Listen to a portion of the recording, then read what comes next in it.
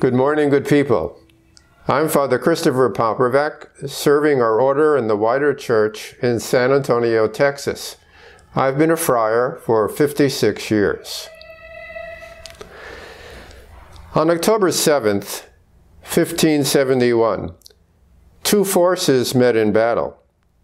On the one side were the Catholic navies of Spain and Italy. On the other, Muslim ships of the great Ottoman Empire. Over 400 naval units were involved, with Catholic forces greatly outnumbered by the advancing Turkish fleet.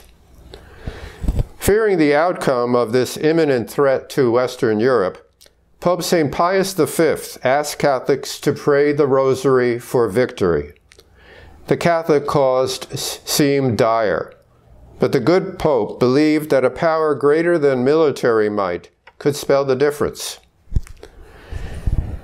After 5 hours of intense naval warfare off the coast of western Greece, Ottoman forces were defeated. Never again would Turkish ships threaten the existence of Christian Europe. More than a military victory, historian Paul Davis wrote, the Battle of Lepanto was a moral one.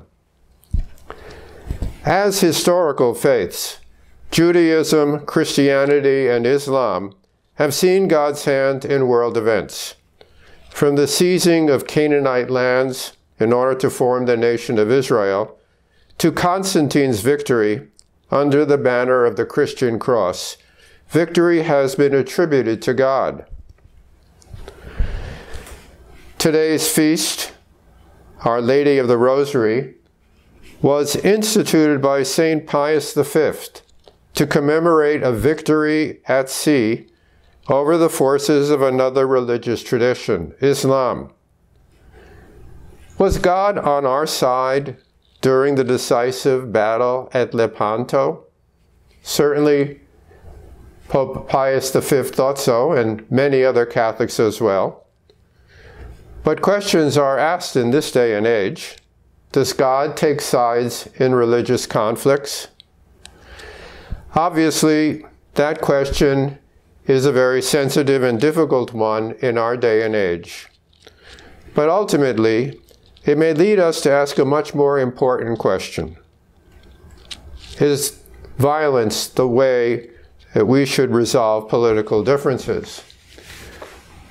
Pope Francis tells us, peace is a precious gift, which must be promoted and protected. Never has the use of violence brought peace in its wake. War begets war. Violence begets violence. Thank you for listening to this talk of Good Morning, Good People.